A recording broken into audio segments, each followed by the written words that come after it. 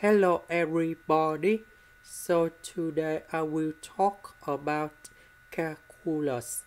The topic today is about differential equations. So now I will show you how to answer. First, we divide both sides by x. Next, we divide both sides by sine y.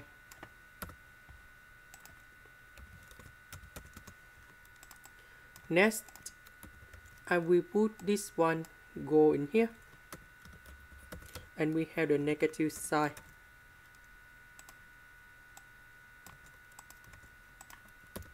Next, I will put the integration for the both sides.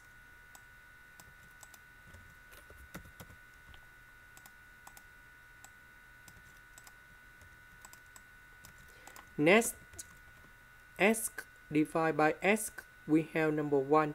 2 divided by x, we keep the same.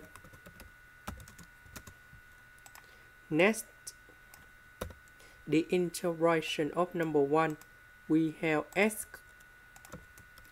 The integration of 2 over x, we have 2 ln of the absolute value of x. The integration of this one, we have ln of the absolute value of sine y. And then I will put about c. And here is the final answer. This is the end. Thank you for watching.